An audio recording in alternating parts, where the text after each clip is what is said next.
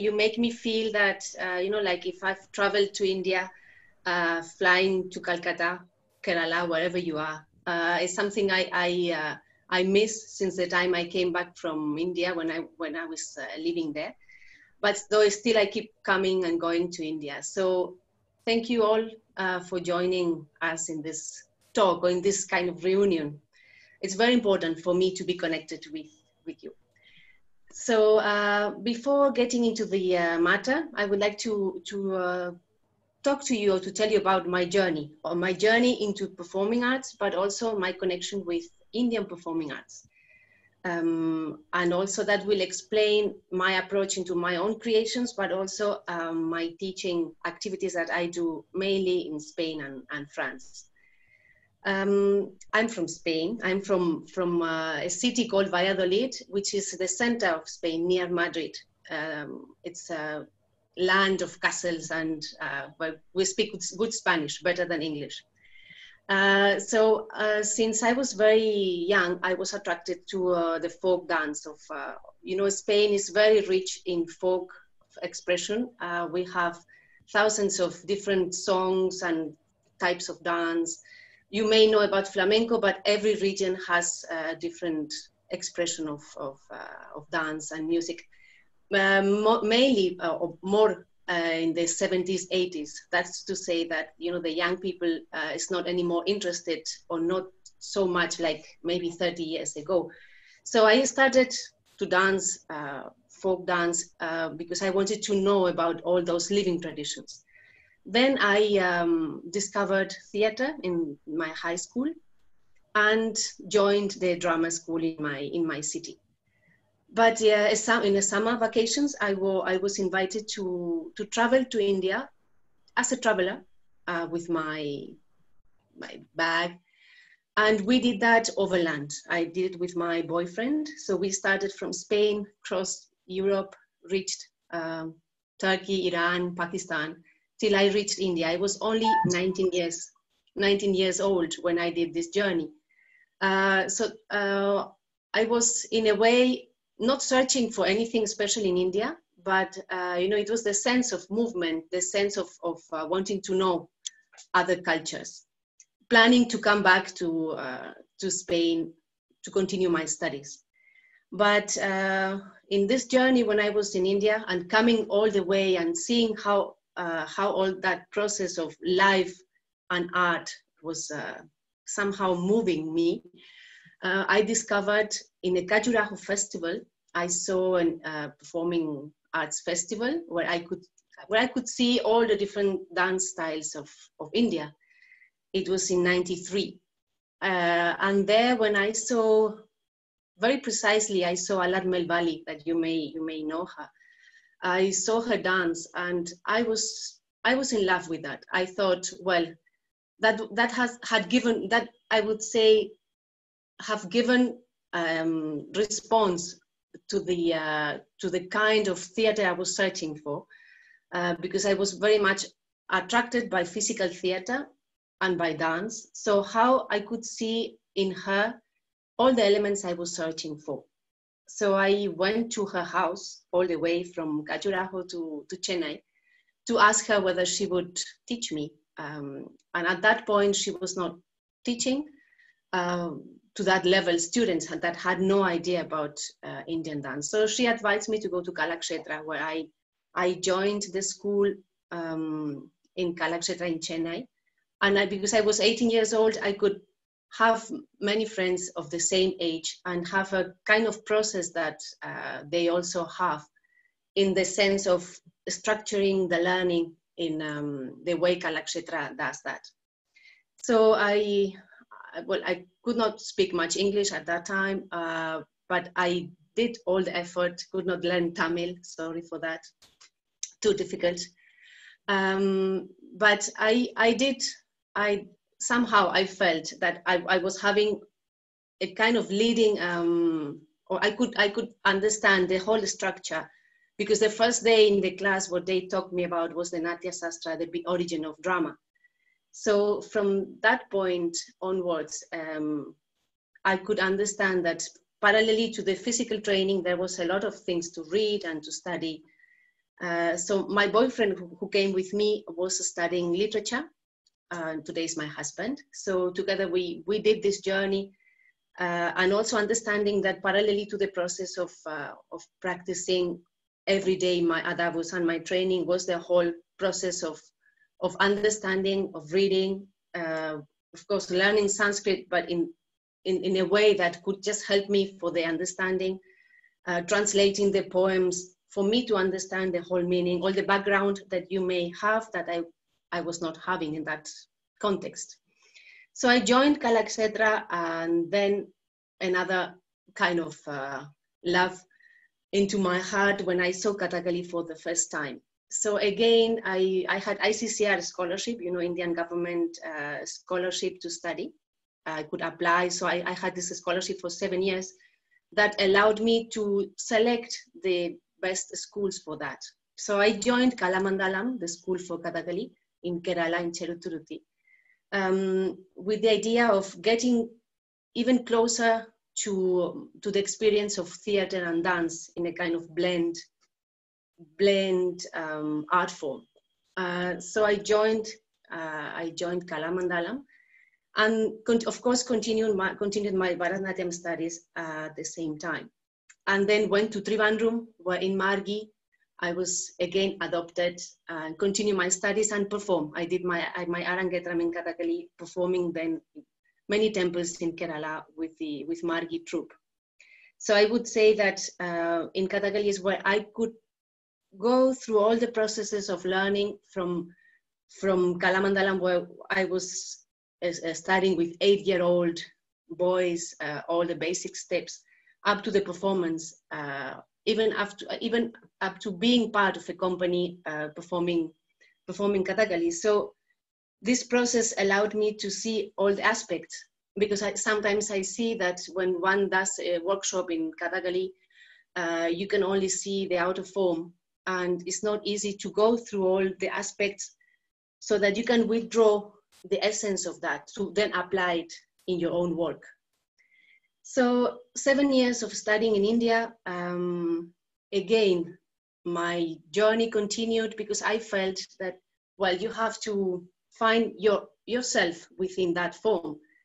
Of course, parallelly, while I was studying, and here comes the title of why I selected this title of the built and the unbuilt, because I think in all the processes of building codes, of building structures, there is a need, at least in my case, but I think if we could establish that in our learning processes, that would be very helpful. I mean, the unbuilding, which means letting the freedom of expression without limits, without codes, to take part, to be taking the leading part of the expression.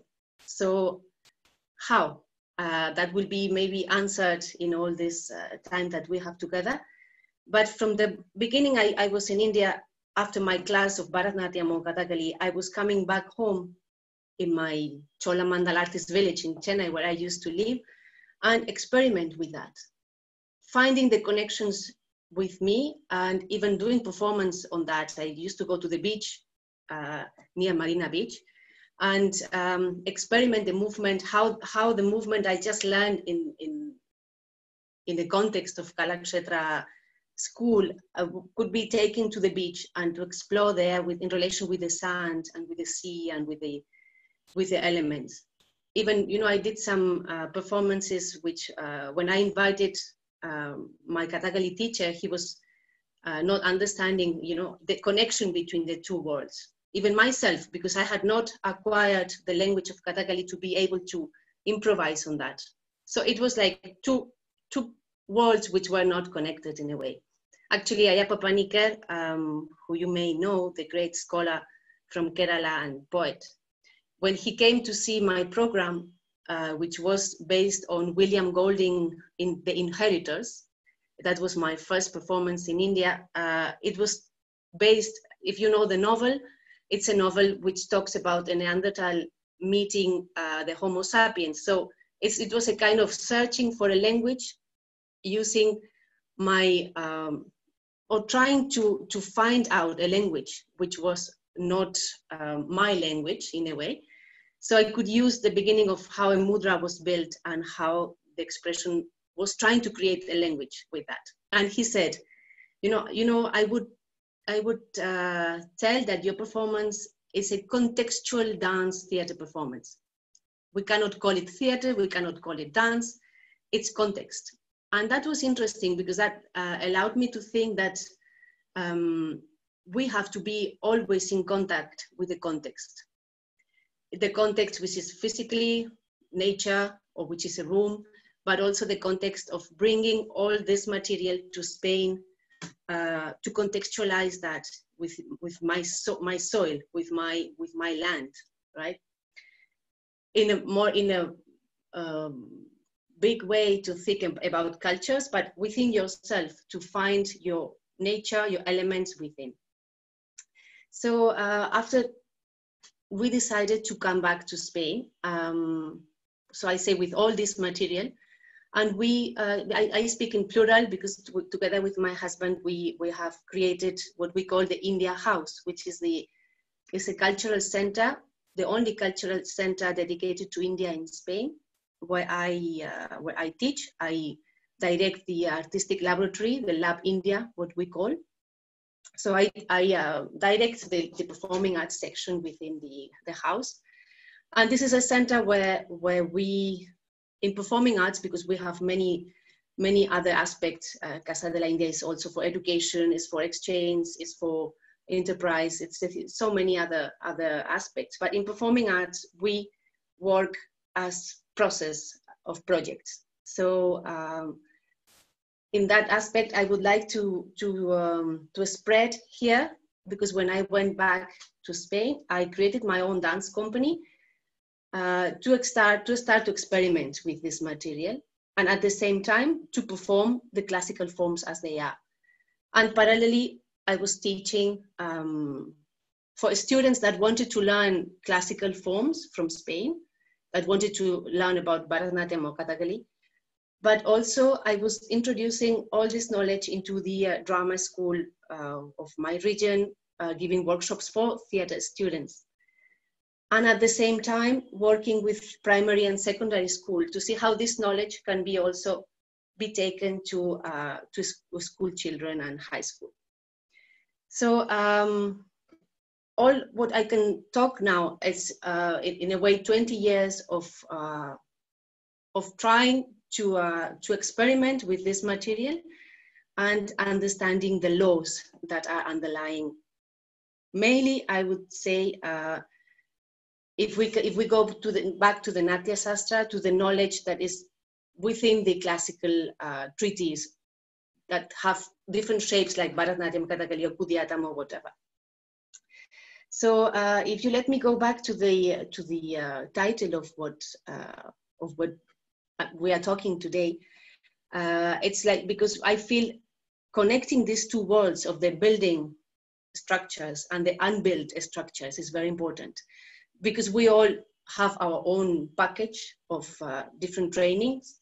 I'm sure you people have different backgrounds when you come to an encounter as a theater group or as a theater student. What is your package that you have with you in your body? So all these built structures, I feel is very important to unbuilding them, deconstruct them, to analyze how and why I do this. Usually when I improvise, I do this movement, or where is this coming from? But also important to talk about the connecting of the two worlds, as I think this is my role since I came back from India. I'm trying to connect. That's why I said one world with another world, call it East and West, or call it contemporary classical, which is another interesting kind of dialogue, which one has to always somehow categorize, no, I'm a classical or I'm a contemporary artist. So, and another important aspect is the letting nature to speak, letting nature to be part of this process. By nature, I talk about inner forces, inner spirit into that, which sometimes when you learn so codified languages, like in the classical, is not very evident. that you have to work all that material also within you.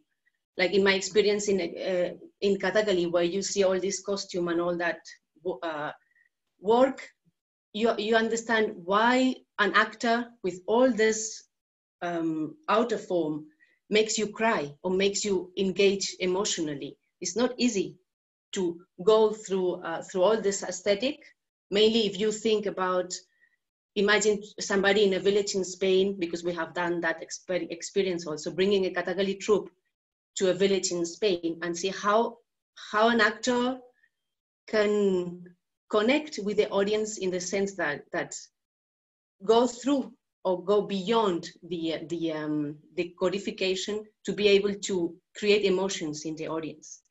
So in that, and already going to the experiments that we have done, we have created a work with Kathakali based on Quixote. I don't know if you know our novel Don Quixote, which is about Don Quixote, which is about this old man thinking that he is a an idealistic, such an ideal world he lives that he thinks he can change the world. So this novel, everybody knows the novel in Spain. I mean, it's like our Mahabharata or Ramayana for you. Everybody will know about the story. So when we did an adaptation of Kathakali of that story, is where I realized that if you know the context, if you know the story, you can laugh and you can cry, even going through or going beyond those codified kind of static or hieratic gestures that sometimes is what Kathakali we perceive as an outsider.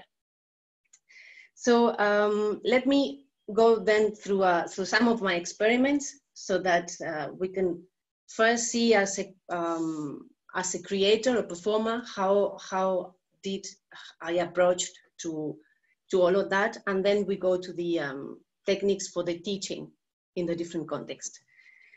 So we are already in Spain, as I said, with so much material. The first work I did was trying to connect those languages of Bharatanatyam and Kathakali into a performance. So I created based on Kalyana Saugandikam, because when I was doing Kathakali, my main character was Bhima, because you don't see me, but I'm quite tall and big. So I was, in a way, withdrawn, or I was very attracted by this character. I mean, I could not do the Minuku kind of character because I would have been taller than Bhima in that case. So, but anyway, Bhima is a very interesting character to understand the changes of mood. So I did a creation where I started as Draupadi, and Draupadi transforms on stage into Bhima as a kind of ritual, preparing herself for the war, as if she is going, or she's the spirit of Bhima for the revenge. So that was an interesting work for me because I could put directly the padams in Bharatanatyam and directly the padam in Kathakali, but trying to find the connection and bringing the ritualistic aspect of that into the performance, even doing the makeup on stage by myself. And finally, the resolution of the killing of Dusasana was on stage through Kathakali gestures. So I think that was for me, I would say the first performance, because I felt that people have to see first the capacities or the possibilities of this language. Then I did another work based on Akka Mahadevi. I don't know if someone of you are from Karnataka. The vachanas, which are sets, which are from the 12th century. We have someone like Akka Mahadevi who by her vachanas, we understood her life. She was naked, roaming around with her very long hair, and talking in a very direct language as something very spontaneous, her poems. So I took that poetry, and well, my husband Guillermo translated those poems in Spanish.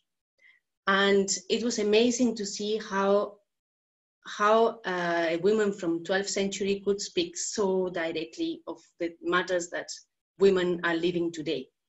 So doing this project in the villages of Spain and bringing Akka Mahadevi into the lives was again an amazing experience to think that if the language is so direct, because I was using also the technique of vachana in the sense of spontaneously saying, because that's what it means, the word vachana, sayings, talking very directly, and with the accompaniment. In this case, I always work with live music, which is another aspect that India has, in a way, in the relationship between music, body, gesture. I think is something, it's very, very important or very interesting, this dialogue with live music. And it's something that in Spain we have, like in flamenco and other forms, to have this direct contact with the music. So this was another interesting project. I put them like that. Maybe if later you have some questions, will be great if you are interested in some of the projects. Another one was Bhakti. Again, by what I understood in India also, the whole classical traditions, and then the whole, like what you call it, Marga, or the Desi traditions, which are of many other voices. No? So Bhakti for me was a very interesting concept again, because it means devotion, but at that point, like Akka Mahadevi was also part of this concept where you break all the rules of everything to go directly in communication with God. So that was again a very interesting concept to bring it to me, to say, okay, again with the unbuilt kind of form. We learned all those padams in Bharatanatyam where you express your love to God and your beloved. So if I want to really do that, I have to find my own connection to that. That's the only way if I really want to do bhakti. So I was searching for voices in Spanish mystics, and we have amazing poetry from 16th century, San John of the Cross or Santa Teresa of Avila, text that if you take a padam from India and you take a poem from this period of Spain, you could find the same images and the same kind of soul talking to a lover in such a way. Akka Mahadevi in this case was such direct, or sometimes the Bhakti poems with Kshetriya poems also, where you can talk to your lover, you know, in a very romantic way or so direct. You were much more brave than in Spain at that time, because, you know, the language at that point, because of the Inquisition, they have to hire somehow the other connections so that the church could accept them. So, but the language is so similar that I did this journey, starting the performance like you start a Margam from Bharatanatyam, where you start like a journey in the temple. You start from the outside, and this is what the dancer from India, Bala Subramaniam, used to say. You enter from a temple where everything is like you do Alaripu and all those forms, and you slowly get into the Bala Saraswati, sorry. You slowly enter into the center where God is there. So I use this structure of a Margam composition of a performance of Bharatanatyam to create my performance. So I started with something outside, which is for the audience in Spain, Slokam to Shiva, and slowly getting into my Spanish with the language to get closer to the experience of the vernacular, to the experience, very intimate. So in that space, I use contemporary poetry from Spanish poets that have been influenced by the Spanish mystics, but other mystics. I'm going to read you a poem for you to understand what quality this poetry, mystic poetry in Spain. I will read it in English for you. Body, the awakening, light, hidden, thin liquid strings, soft bird, final. With the hands, you form words. With the hands, and in their concavity, you form bodily words that we could not speak. This is a poem by a contemporary Spanish poet. And I think if I take this next to where the hand goes, the eyes should follow. Where the eyes go, the mind follows. Where the mind goes, the image is there with the expression. And where the expression, it comes rasa, or it comes the. So everything starts with the hand. So when the poet here talks about, you know, how the hands, the words are formed, are shapen by the hands, and then says that, you know, all this, what the hand can express, cannot even express the words. It takes me to a whole mudra theory that I think is one of the interesting aspects that we can highlight and we can take from Indian classical forms to bring it in our theater experience. So that was another journey. I go now to connect Lorca, Federico García Lorca, our poet, in order also to connect, to bring poetry as the main, as the main language. And what Lorca, I don't know if you all know all the work that Lorca has done, or what Lorca means into the Spanish writing. For us, he has been able to create an imaginary world where has many layers in time and space, mythologies, etc. So Lorca created a work which is called the Deep Song. The Deep Song it's a kind of singing, which is called in Spanish is called cante hondo. Cante hondo means the deep song. This kind of singing has many layers. You can trace the layers up to India in a way. If we think that where the gypsies traveling all the way, genetically maybe it's also proved if they were moving from the area of Punjab up to Spain, the south of Spain, and settled down also there, they brought so many influences on the way. So probably when you listen to a flamenco singer singing deep song, is so close to the microtones and to the kind of voice expression that you may listen into the Punjabi or into the Rajasthani, or in many other places in India too, or even in the Arabic world also. When you hear from the mosque the singing, and if you put a flamenco singer next to it, it will be so close. So it means this deep song, which the gypsies brought all the way, that they talked about the sufferings of the way in all the way, because they were somehow they had, wherever they went, they had to really suffer to be part of or accepted in the country.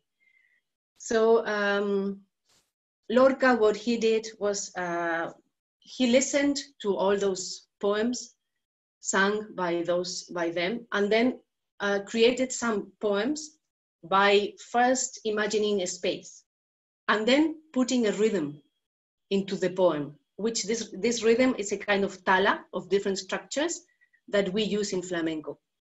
So we took those poems with a singer, flamenco singer, and reconstruct again this poem, finding the very, very deep sound that Lorca and all the gypsy trail would have brought with that. And for me, it was another opportunity to search, to put the body or to put the movement to that deep song. And this is a project that has taken years. We still keep performing that, finding connections between Lorca and all those sounds. So another project I would like to talk is about the voice of the body. This is a project with Ravi Prasad. He's a singer from Kerala, but he lives in Toulouse. And we together have developed this concept of voice and body as a kadwayam, like one. So he has developed a whole process. He's been teaching voice in Europe for the last 30 years. And the same process that he has done with the voice, I've been doing with the movement, in the sense that finding what he calls the vibration within. So within the vibration, he was withdrawn, or he was experimenting with the voice, and I was experimenting with the body. This interesting meeting between voice and body, and exchanging the roles for him being the body, as he was never a dancer and I was not a singer or using my voice for that. So we exchanged also that for this union. So this is an interesting process that we have taken workshops on that theme, as we have created the performance as a Nava Rasa concept. So every scene has a rasa to explore, which I think is another concept taken from the classical treatise that allows you to explore each rasa in what kind of breathing, what kind of vibration you would use, and from there to put a color to a scene, which is again using this technique of Navarasa. So these are the main projects I wanted to share, in which I created. Though parallelly also I was part of some processes, like collaborating processes, like I was talking about Quixote Katakali, which was one, I would say, the most successful projects I've seen of intercultural connections between two, not only countries, because it's not about countries, but two gender, like for us, the most successful time in Spain for writing is the 16th century. And it's interesting that same period is where Katakali is built. So we were able to create a performance with Katakali actors. I would like to here talk about Neliot Vasudeva Nambudri, who is an actor, 70, if I'm right, 75-year-old actor from Kerala, who became actually with this a very famous Quijano character in Spain. We did this in a classical theater festival in Spain. So my question is how a Katakali actor who has been trained only in that particular style for so many years, they say 70 years, how much of that it's embodied so naturally that when he had to perform this character, Quijano, he was without costume, in the sense of he was only naturally wearing a dhoti, and he was representing and the old man, as in Quixote, as in the novel, thinking about all his life, going back to all his life. And the work with the director, Nacho Garcia, who directed, I was associated director, was how to naturalize his expression, how to be able to take part with your own thought and your own expression within the Katakali form. And we found very interestingly how by using Malayalam, like we used the text in Malayalam also. So he was somehow talking as when a teacher when a teacher of Katakali is teaching, it's very natural. It's very, very beautiful, actually, the way the teacher brings you the word together with the mudra, so that you have the natural expression of the talking, and then the mudra becomes a little bit less codified. So that allows to create an interesting dialogue of naturalistic aspect of Katakali. So it was very successful in seeing how, again, we worked with a company, in this case, Margi company, how we could feel that a theater performance is not about my performance as Bhima and my performance as as different characters, but it's about creating together the sense of that we create in theater. So getting even the musicians to get involved in all the psychological process of the play, even sometimes stopping the action to have the actors think or react naturally with the gestures, even with all the costumes. So it was an interesting process of the two approaches of theater. One being a codified classical, and the other one letting breathe, letting the actor to take an opinion and to take an expression from their own.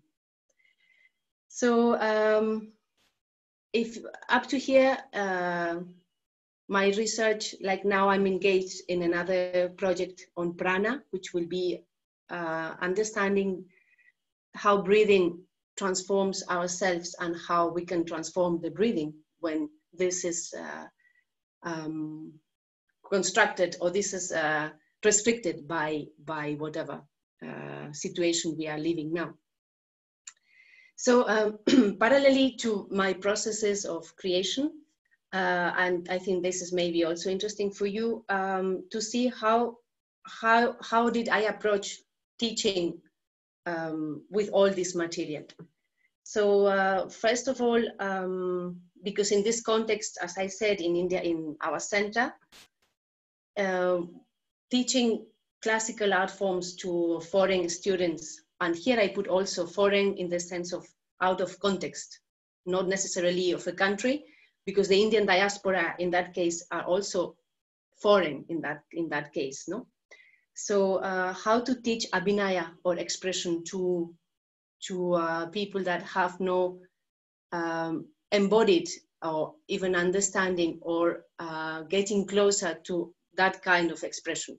So the only solution to reach the point where this has an interesting result is to work again with the built and the unbuilt. That's to say, you imitate certain movements, which in abhinaya it's gestures, followed with certain rules, which are there to establish your movement, but then to unbuild that in a way that you find the connection within you. So like an example for that, if we take a sentence from a Bharatanatyam Padam, which says, he has come to my doorstep. So, okay, you have learned the codes to be able to express that. Now we experiment in the sense of, in this poem, which is the subtext, which is there to establish the movement for the word, or like becoming the bodily words. Then we start to experiment in the sense of, okay, changing the different moods in the different rasas, what happens. Then thinking, who is she? Like a Naika, but what kind of woman? Where is she? Is she waiting there in the room? But how is the room? So doing all the questions related to that sentence and see how that develops or how that changes. And then go back to the structure to see how this is being filled up with your own connections. So teaching abhinaya in that case makes you understand or makes you search for the paths to reach to the movement, which is codified.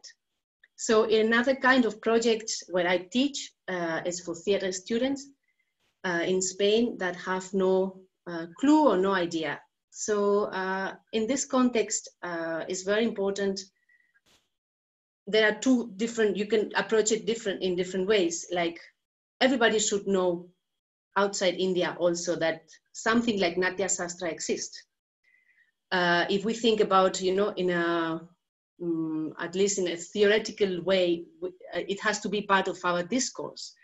When I see the syllabus of in a drama school and I see that there is no any trace of that, I'm sad, because I think it's very unique in the theater world to have a treatise which is 2,000 years back, but it's alive. I mean, it's not something like you can read about the Aristotelic influence or the Greek influence, classical influence, but it's something that you can see with your own eyes when you see a Kutiadam actor or when you see the work of Nelio in Katakali.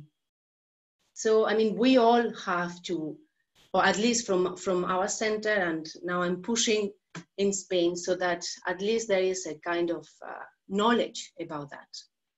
And then once you enter into that, then there are, of course, different levels where you can go deep into understanding, because in Natya Sastra is so huge that you can, in all those chapters, you can study from light to connection or ritualizing the space. I mean, there are so many concepts there that you can learn from a theoretical work. But if we go to the process of an actor, then of course, I think understanding the process from training to the creation is very interesting. So how a classical artist it's doing all the layers slowly by repeating in the body, but how these layers are constructed. I think that that also is very useful to understand for an actor of today's, where you have your physical training that you can again withdraw from so many today, and I mean you can take techniques from all over the world if you want, but to be able to understand that what is the relation between this technique and the next process, which is the creation. So analyzing that when you study the whole process in a Kathakali actor, for instance, it's interesting to see how this is developing, how this is developed. So when you want to have this the training of an outside actor into that, first is the understanding of that process and how you can take from this process some of the laws that made possible this codification. So I like to work with concepts from Natya Sastra and then see how this can be explored.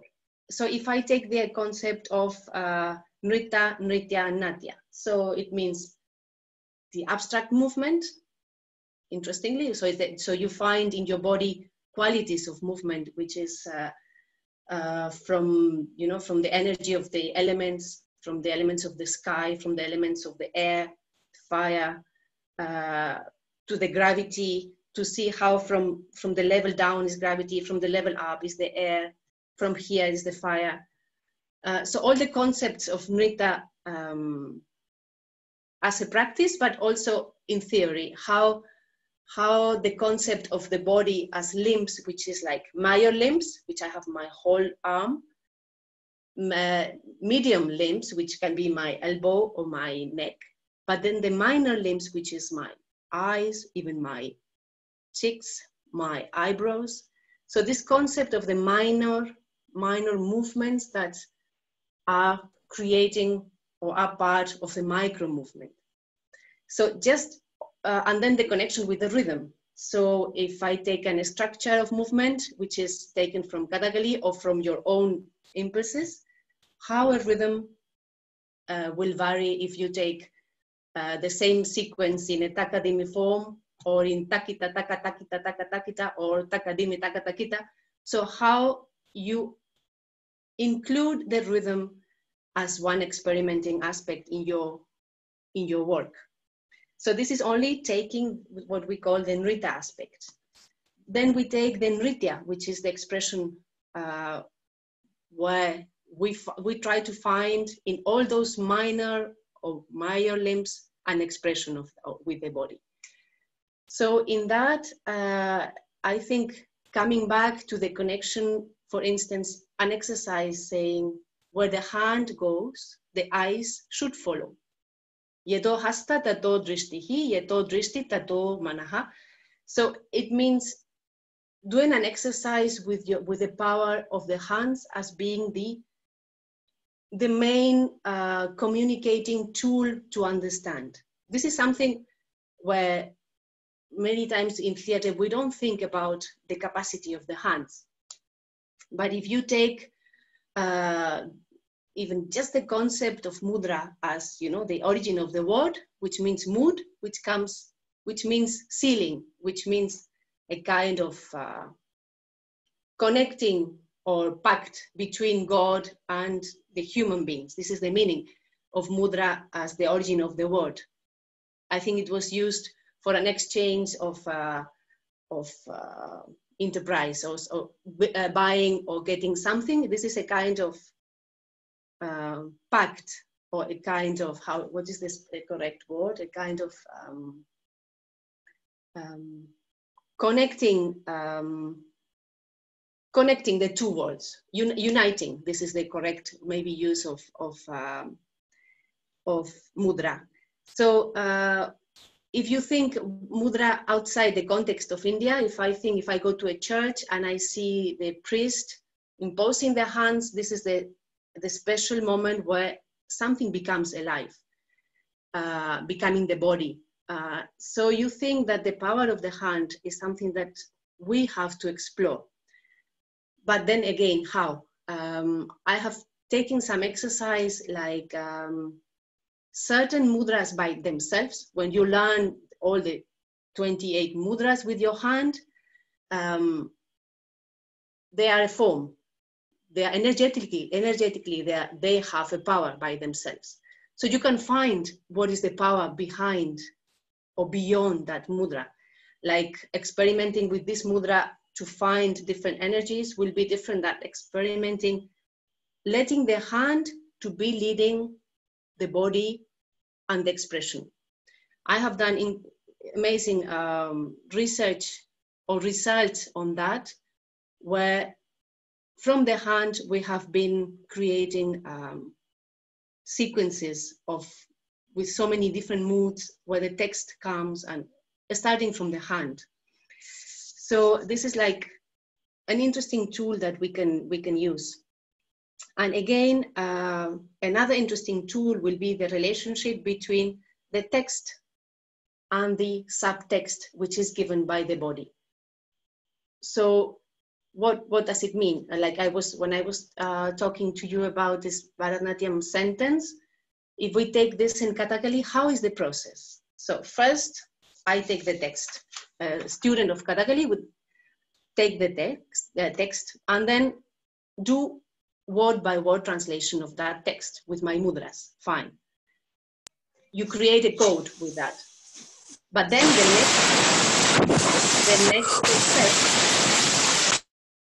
right, good. The next step for the student will be, okay, now that I have my mudra, I will put this mudra into a sequence of movement. So there are different movements that embody that mudra.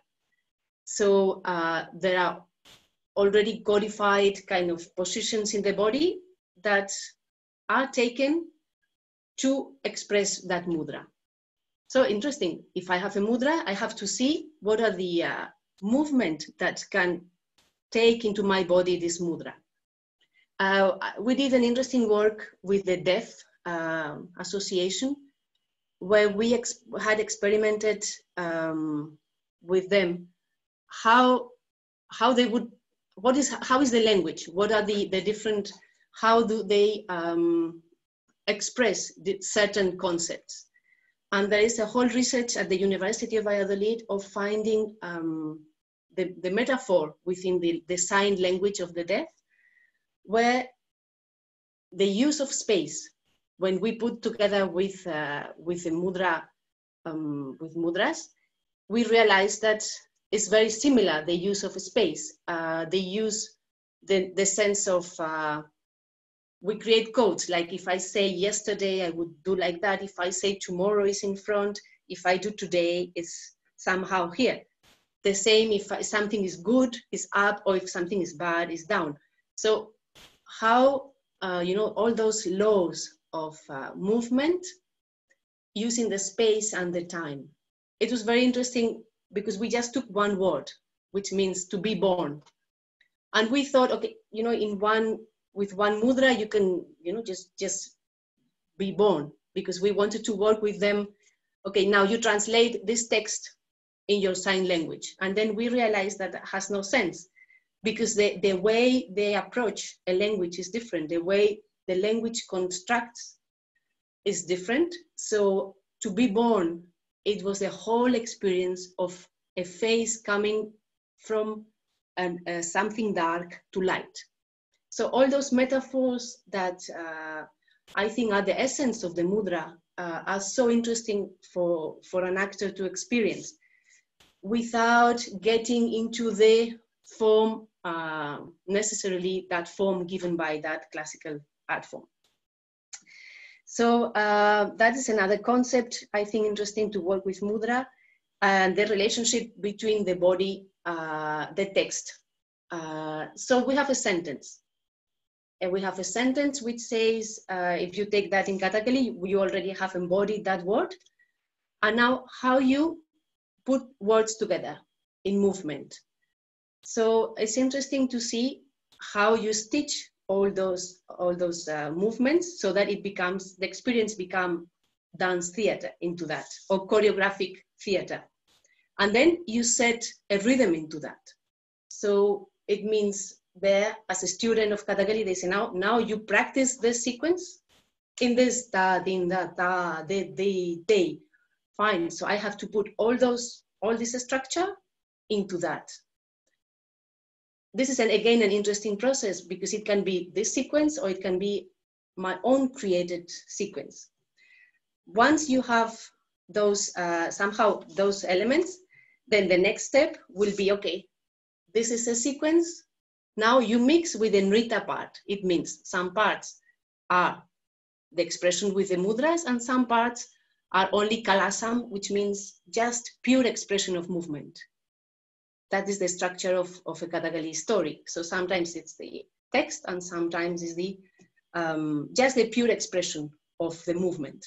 So that's, again, very interesting structure to experiment, because there are moments, those moments are very good to take your own part of that, because you don't have the need of this leading text with a hand or audible text. So there is a full expression, or the inner expression, to find what is your connection to that.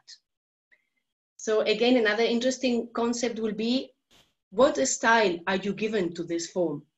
In the sense of, you can maximize the movement as something huge, very expressive, like in Kathakali with your open eyes and with all that. Or you can, the same kind of structure with all those elements, try to minimalize in such a way that it's like a thought, it's like memory, it's like something in the past, where it's not important the full expression of the movement, but is there as a reminder of an emotional journey.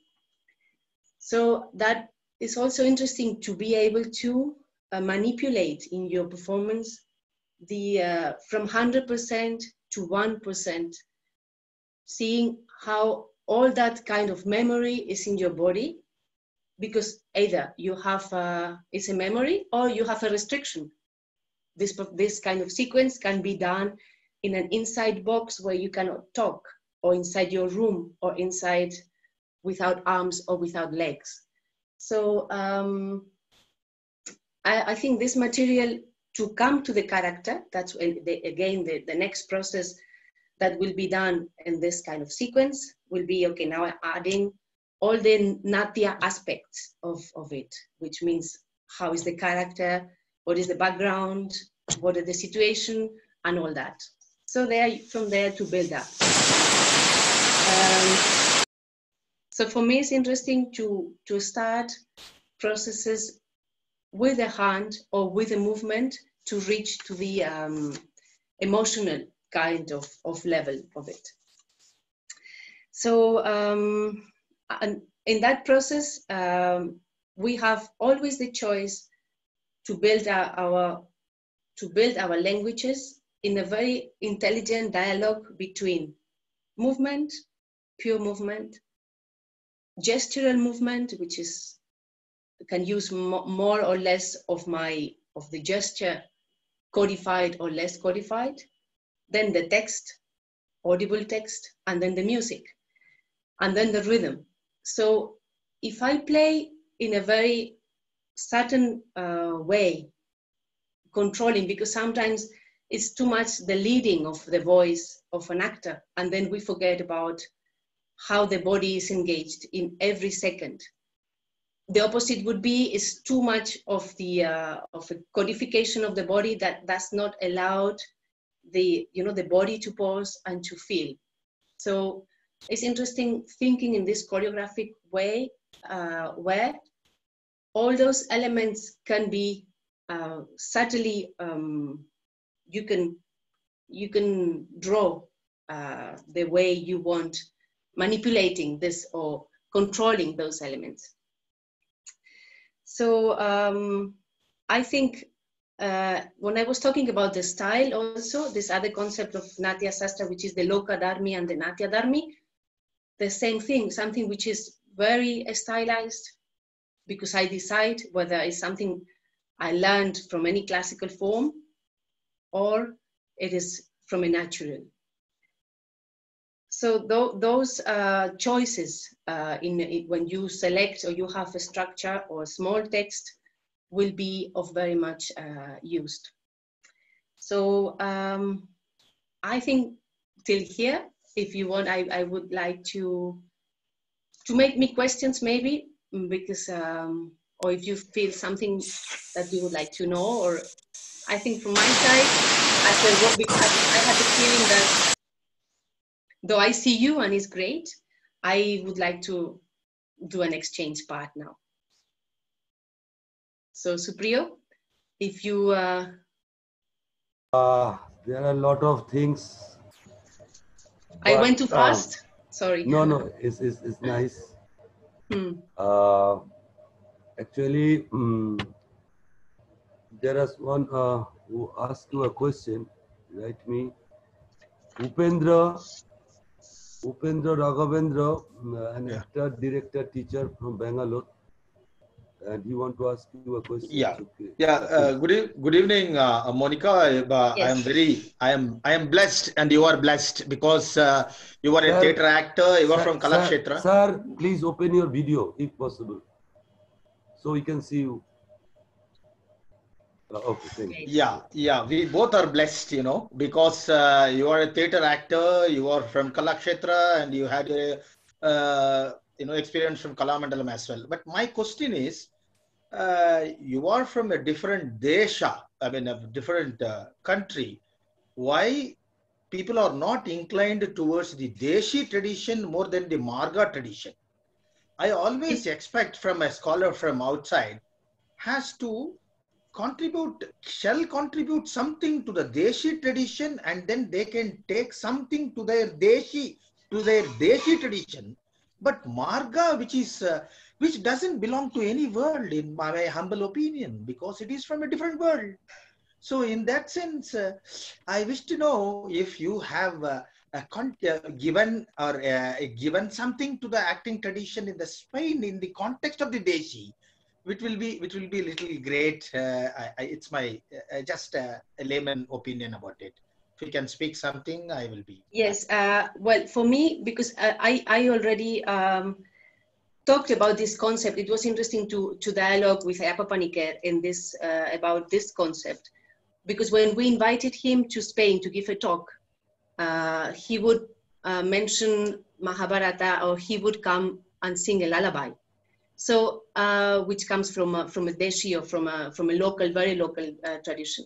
So I have to say that for me, these are all layers. I cannot split myself into Marga or Desi. I think it's already within. You know what I mean is like if I do an Akka Mahadevi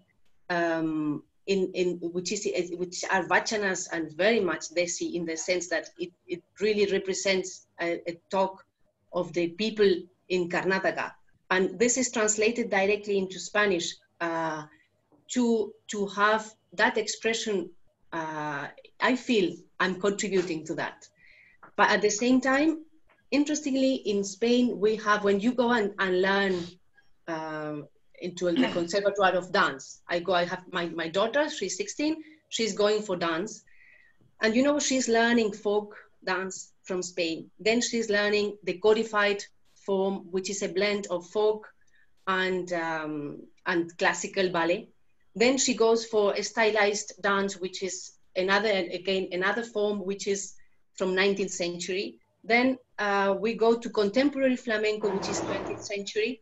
So I believe that a kind of splitting of Marga and Deshi is very difficult to do that, because it's all part of the same cake. It's all part in layers of the same cake. Yeah. So I feel. Yeah. Just to add to that, I had in mind of Watan Tullal and Kathakali and Kudiyattam together when I mentioned Deshi. Because as you exactly said, it's not a binary opposite. It's like Margi or Deshi or Natyadarmi or Lokadarmi. It is within. It comes out. Wherever it is needed, it comes out. Of course, it's right. But I had in my mind that what do you think of that Watan Tullal, which is a Deshi tradition, which has Kalyana Saugandhigam? And then, because you mentioned Kalyana Saugandhigam, because I'm from Karnataka, you mentioned about Akka Mahadevi.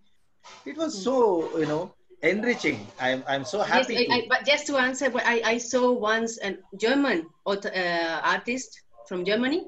He studied Otan Tulal.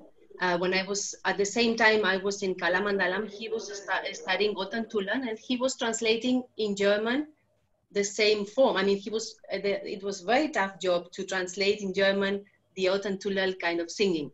But interestingly, because Kathakali has, we could connect our novel from Spain, because it would have been more difficult with Kudiyattam, but with Kathakali has many aspects in which the Desi aspect is much more there. So it was easier to, in a way, to bring those elements together, because one of the characters of Kathakali, in this case for the play, for the novel, called Sancho. Sancho is a village man who has to convince Quixote that he's crazy about his dreams, that it's better to be, farming the land. So the connection, Kathakali has all those tools already. So, but of course, there are so many Desi, so many interesting forms in India that it will be also a pleasure to experiment with that. Of course, why not? Monica, I just, because as a theatre practitioner, I want to know something, if it's possible, that when we choose a text or a poem, and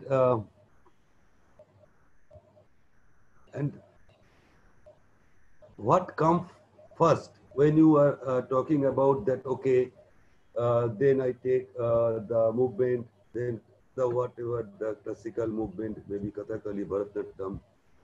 But if you read a poem, which thing is come first, the form, or how I want to present, or the essence of the form? What is the form about, or the poem about? Understand? Yeah. Yes. If I understand what you mean, I think you can take it either way, and the result will be interesting, or the result, it depends how you put the elements. I realize when I move myself in an improvisation work, even without thinking of a text, I build up a language in which I can see the inner language within my movement, in the sense that I always search for the form within the unformed. So that's to say, if the poem was not there to start, you reach the poem. If you start from the poem, then you have to uncodify that and say, okay, the poem is underlying there, and I let my body to find the word, to find this connection with the word. So I don't know, maybe it's just one if I take a poem like body, the awakening, light. So, okay, I can let my body to find those forms, and then the mudra can come. But if I don't want that to happen directly, I have to find the quality of that word to reach to the precise word of the poem. So if I have, if it's awakening, then how do my body is awakening, and from where that happens, so that the word, so that my body embodies the word. So I think, well, it's so interesting, the connection between poem and movement. Poem, interestingly, maybe more than a non-poetic or fiction word, because a poem wants to synthesize. I mean, every word is there because it has a lot of meaning. I remember going to, again, Ayapapanike with a padam of Kalyanasa Gandhikam and say just one sentence. So many underlying context of every word. That's why I think Sanskrit, in this case, or even Malayalam, or the languages that have so many, that a word contains many meanings, compared to Spanish, where we like the action. I mean, our language is mainly verbs. It means it means that we go directly to the action. That's why, in Spain, we go directly without thinking about many things, because for us, the important is the verb. But for a language, the important is the noun, is the object of it. Then it has so many layers that that's why it's so rich to see how you build up from within a body, from a word from within, with so many meanings at the same time. Just one more thing to know. It's not a question, but to know that as a dancer, you learn lot of forms. Okay, to understand Kathakali, Bharatanatyam, and also the another forms. So, and also, as you told before, that you are a mother, you are a wife, and you have a own, as a director, a lot of activities. You are a lot of things. You are not only a dancer, a lot of things, lot of. So the question or the knowing about this, that as a human being, what comes first to you? Like now, this is the quarantine period, and we are all very aware when death comes to us. We are all now that okay, death is in my door, so be prepared, wear mask, and also a lot of things. Now, as a human being, as a mother, as a wife, as a dancer, all things. Now I give, or now someone give you this word that okay, death is in front of your door. So now, what comes first? That okay, do something. Anything you say something, it's come first movement or your voice that no, don't come now, or whatever. I don't know. So this is just to know, because this is very interesting for me that now whatever you are doing something, it comes dance or it's come a movement that helps you to learn the Kathakali, Bharatanatyam or other forms. Now your body is in a flow that okay, whatever you are doing some movement is a grace.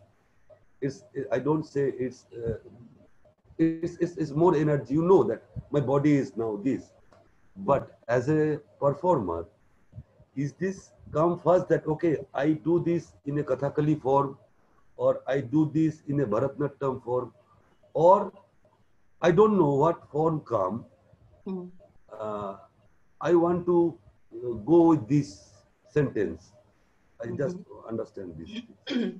Yeah, for me, I think it's interesting to see all those layers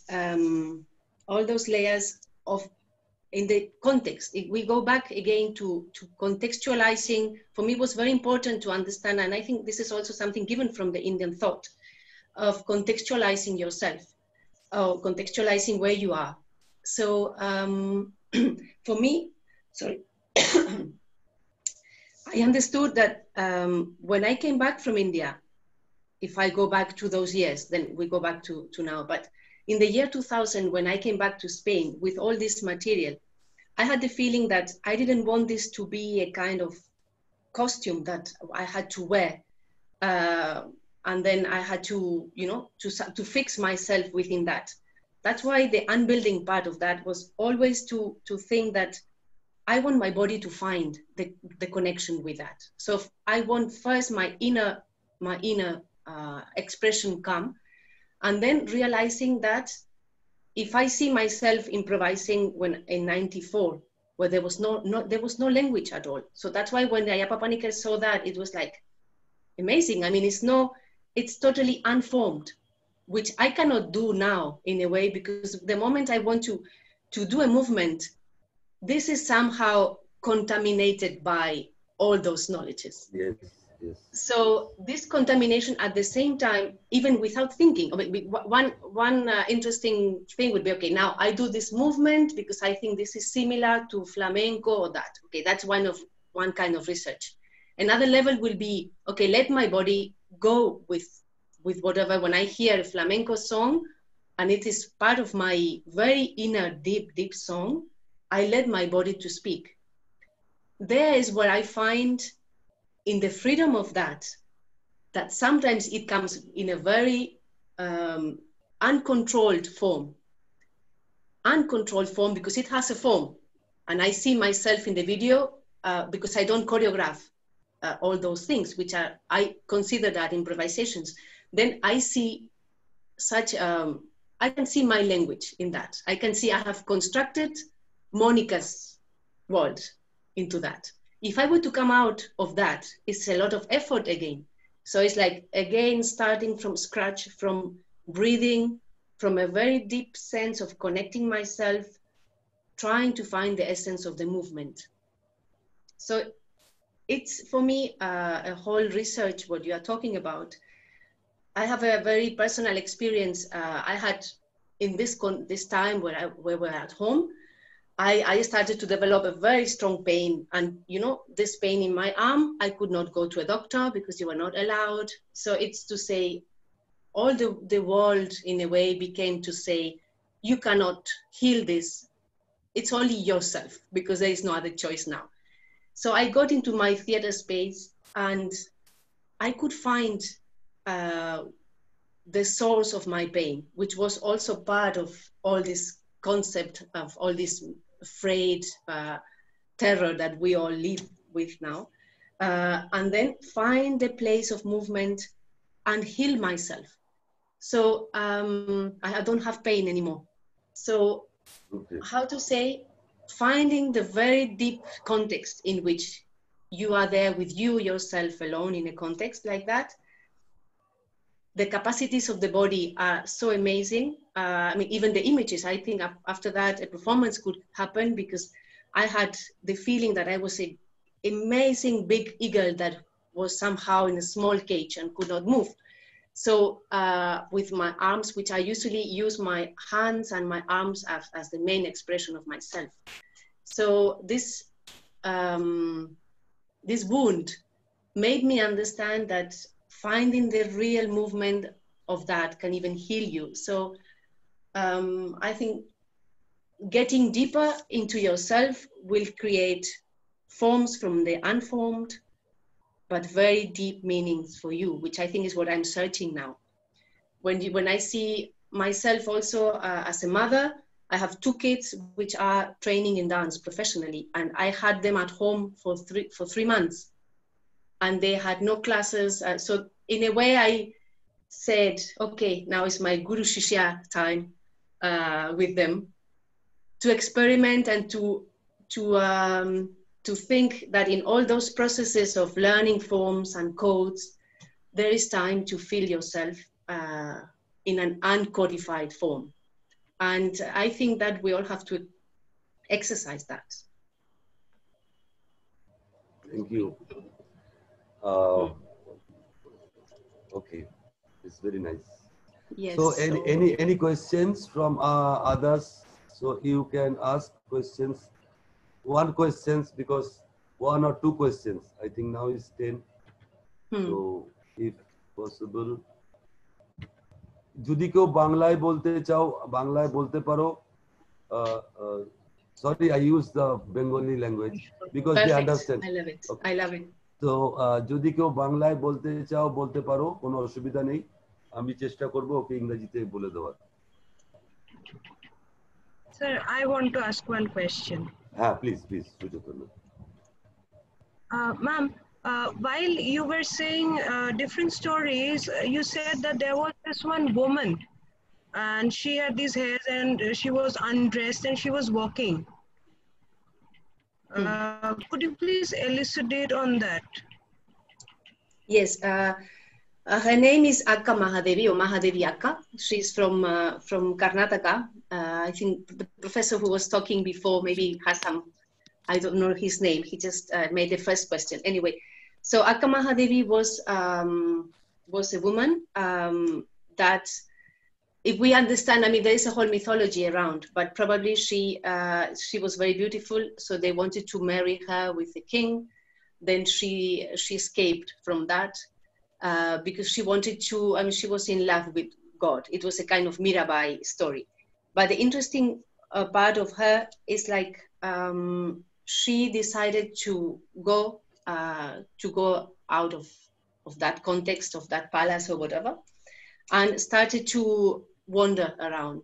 While doing that, even the other bhakti from the bhakti traditions that were created, there was a kind of place called Kalyana, a kind of temple.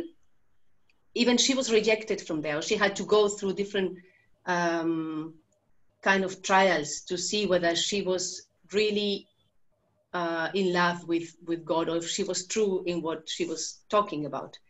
So she developed a kind of talking which has it was so powerful in Vachana form that many of the Vachanas are told today in Karnataka as part of the tradition in a way. So here we have somebody who broke with all the rules as a woman, in the caste system also. She broke all the rules. Through her language, she could address to the men. There are beautiful poems by her, like saying, take all those husbands that die and cook them into the kitchen fire. You know, such a strong sentences at that time, where she, because you could imagine seeing some beautiful girl around naked, just covered with her hair because she didn't want to dress, thinking that you have the problem, whatever you see on me, I don't have a problem. So it was so brave, I mean, to think on someone like that in the 12th century. And then the kind of thought and the way she was addressing them, you should read some of the poems. You can find them, actually, A.K. Ramanujan, I don't know if you know him, he has translated some of the poems, Vachana poems, A.K. Ramanujan. I know him a lot because my husband did his PhD about his translating all the Vachanas, all the Dravidian studies into English. And he has, The Speaking of Shiva is one of the books that he has translated, or Hymns for the Drowning, another one. It's very interesting for you, I think, or it would be interesting to read such poems which are from those traditions. So when we translated that in Spanish, which is also a very direct language, as I said, very direct with verbs, it was very strong. I mean, it is such a strong poetry that I used some of the poems in one performance, the one I did in Calcutta for the Tantiratri Festival, that some people cannot take it to be so direct. And that's something, do you think, in 21st century, that there are certain way of saying things which are truth that are, are very harmful for the heart. So it's good to go back to her if you can. There is one question by Altaf Hussain. Altaf? Altaf? Altaf Hussain? Yes, sir. Yes, sir. Hello. Please open your video and you can ask your question. Just a minute. I'm actually in the dark. I'm walking actually. Okay, So, okay, you can ask. This is why I've just texted it. So whenever we make any fresh pieces, so there is thing when we do a physical theater, physical performances. So I struggle a lot to avoid repetitive movements. So how can I avoid these movements that whenever if I make one performance, it has certain movements, and if I make second performance, this keeps repeating. I need to avoid that. So how can I do that? So, well, I have an interesting, the other day I found a book which says the unboring of the repetitive movement, which is in Spanish, which is to say, the problem is not the movement, I would say, that comes as a repetition. When you have a poem and things come again as a leitmotif, it won't be a problem. The interesting part for you will be to research and take that, I would suggest, take that structure of movement and do the variations of that. Put it in another rhythm. Do it in a very slow motion or very quick or very fast. Put it as a memory. Put it as something exaggerated, as something huge and enormous. So let it breathe. I mean, if it comes back, I don't think it's a problem, that movement to come back. Because when I see some, but the interestingly part will be if I see that in a transformed way.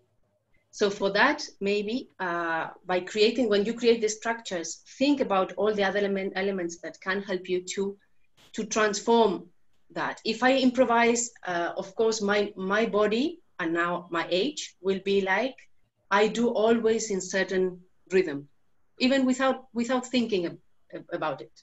Like we said, when I worked with Ravi Prasad, they said there are two kinds of rhythm, of movement, inner rhythm. One is the walking one, which is a 4x4, and the other is the heartbeat, which is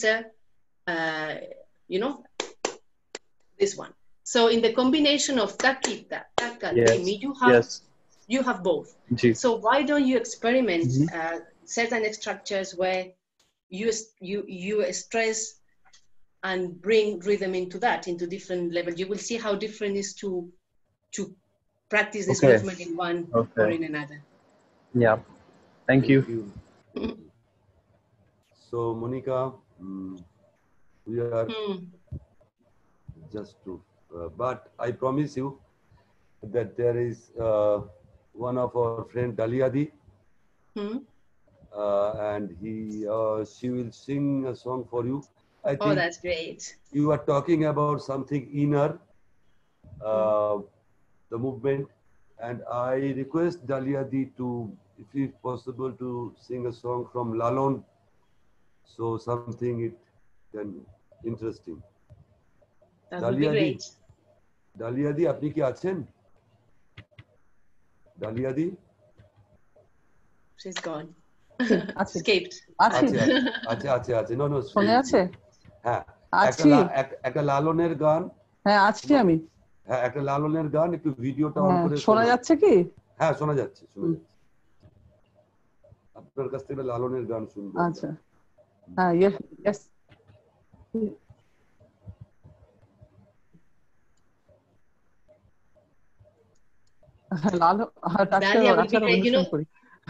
Dalia is a Spanish name for a beautiful flower. Ma'am, yes. Thank you for the nice session. আপনার যেটা ইচ্ছা করছে সেটাই গান। First thing I like to say. Yes. Okay. Actually, this song means that the nature, the sky, the wind, and the leaves are singing as they're singing you should sing with them, and you feel your emotions with the nature. This is the meaning of the saying.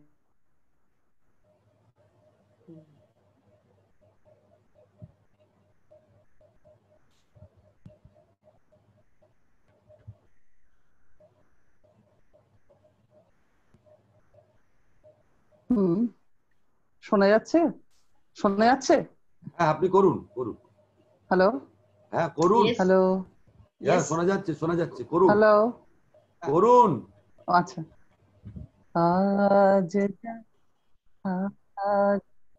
যেমন করছি, গাইছে আকাশ তেমনি করে গাও গো, আজ যেমন করে, আজ যেমন করে চাইছে বাতাস।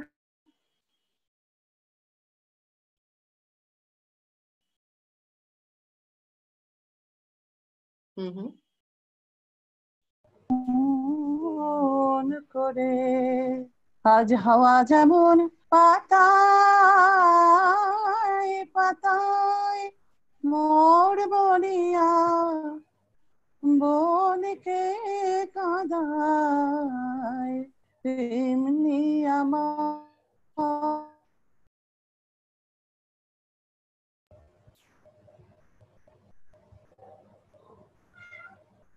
Okay. Okay, nice. There is some network problem because it's today is difficult. But thank you again, Mónica. Oh, she'll continue. করে গাও গো, আজ যেমন করে, আজ যেমন করে চাইছে আকাশ তেমনি করে চাও গো, আজ যেমন করে, আজ হাওয়া যেমন পাতায় পাতায় মোর মরিয়া বনকে কাঁদায়, তেমনি আমার বুকের মাঝে কাঁদিয়া কাঁদাও গো, আজ যেমন করে গাইছে আকাশ তেমনি করে গাও গো, আজ যেমন করে। Thank you. Oh, thank you. Thank you. Great. What a nice gift. Hello, Yes, Supriya. Anand, Can I just ask, Mónica? First of all, Supriya, thank you so much for having this beautiful presentation. Okay. Mónica, I'm wondering because if you look historically, Spain does not have much to do with India, but you came to India and learned all this beautiful folk of arts and came back to Spain and performed in front of a Spanish audience. How was that experience? And then also, I used to be a theater person, theater performer, and then the kind of satisfaction we get after each, that's what we actually looking forward. After each performance, we look forward our own satisfaction. And how was that when you perform using all this critically mudras and everything to a Spanish audience? And also, I don't want to ask another question. That's why I'm adding this into it. Where can I see your performance? Do you have anything on website so that I can actually go and look at it? And hopefully, if everything is when this pandemic is over, I'll definitely come and watch your show one day. Oh, great.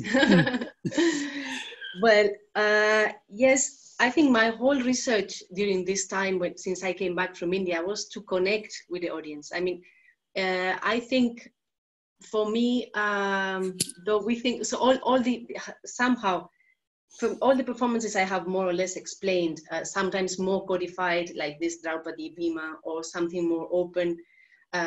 in theme like Lorca, is always the search of a very deep communication with the audience. And I have to say that you have to find tricks on how to connect with the people, because the first, okay, there is, I would say the other day they were asking me how we can improve the relationship between India and Spain, because though we love each other, I think there is a kind of love at first sight with India. This is what happened in Spain. It's something that India is always attracting people in Spain, I would say, though it's not part of the, historically we don't have links, but there is some resonance or echo when like I said, when we listen to a singer, Hindustani singer, and we can understand, or somehow it goes very deep into the Spanish ears. So I can trace, because all these 25 years of very deep connections, we are in Spain, somehow we are not very rational in general, I would say.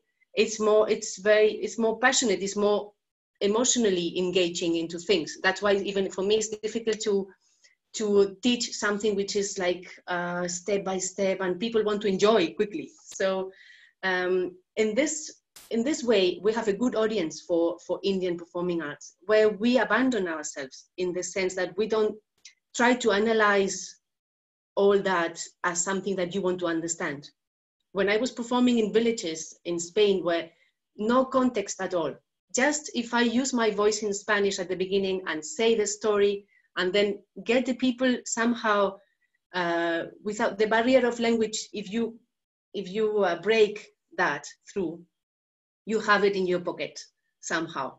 The moment the connection is there emotionally, when they have something emotionally to experience. So for me, I have to highlight two experiences. One is in the Bhakti tradition, where performing those devotional poems, like in south of Spain, when the Jesus Christ is taking in a procession in the street, some people would sing those kind of poems, of love poems. So if you use those poems in an Indian language of expression, the connection was such that using Bhakti for that is a very interesting connection, where I felt now I can say it's fulfilled. I'm fulfilled, because I want all the levels, in all the layers, to communicate with the audience, to experience rasa, or to experience something emotionally with them. So this is my whole research in all this time. And I have had beautiful experiences on that in the very remote, not the very sophisticated theaters, but in remote places in Spain.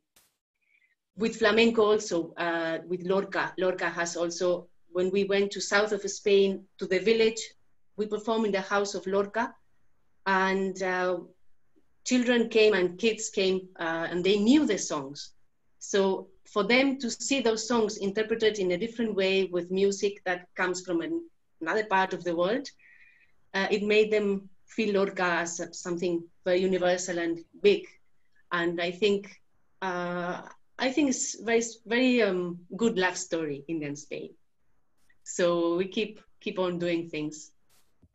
Thank you. So I have a website, which is Mónica de la Fuente. Yeah, you can monicadelafuente.com, where you can. Sorry, in Spanish for the moment, but with Google today you can translate. There you can see many of the projects, videos, and all that. So it's my name. Actually, I wanted to change my name at one point when I came from India, to have some exotic Indian name, and then realizing that my surname means from the source, from the fountain. Traditionally, in Spain we inherit the father's. We don't change to our husband surname. So my father is from the source. So I thought Mónica from the source is a good name. Why to change it? Thank you again, Mónica, for sharing your time. Thank you. I think, check-in. Yeah. Thank you. Yeah. You want to Hello, Mónica. Hello. Soy Joaquín de Gran Canaria. Hola, Joaquín. Hola. I'm just starting to introduce myself and to know the Indian theater and Indian performing arts. So from Spanish to Spanish person, I would like to know if you recommend me somewhere to start to know the theater, the performing arts in India. What should I know? What I never should miss? No? Well, I have. There are so many parts, but we are lucky now in Spain. We have a very good translator of Natya Sastra. It's a book by Ivan Gonzalez, which is a professor in the University of Valencia, and he has done.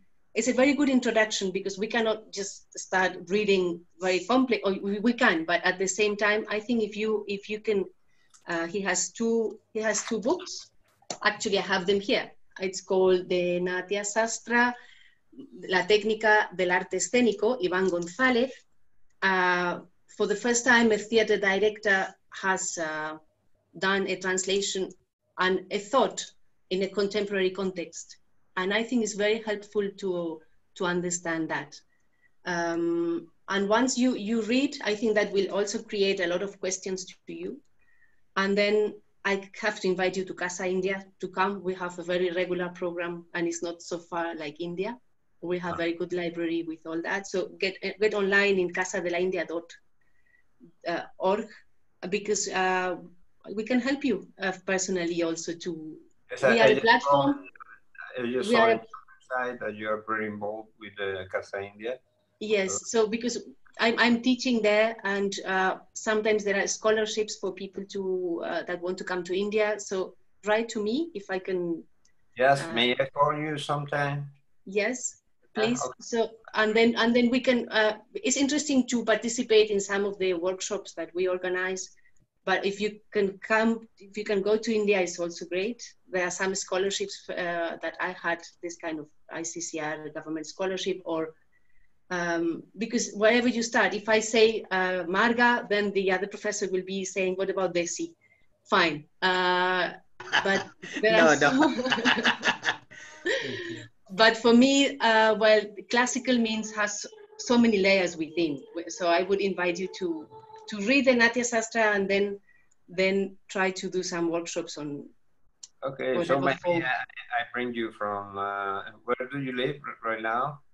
I live in Valladolid in Casa India, so I'm very near Casa India. From Valladolid to Gran Canaria, and you make a workshop here. I do. It's actually, we have very good contact with the Indian community in Canary Islands, and we have I've been invited a few times. Yeah. So please, Joaquin, try to write to us at Casa India and then have my number and talk. Yes, I will. Monica, we are friends, myself and Joaquin are friends, and I've seen his performance today. He's got a really good theater group and they do really good performances. Oh, wow. So then you are invited by 2 Spaniards now. Thank you so much. I'm taking it up. Okay.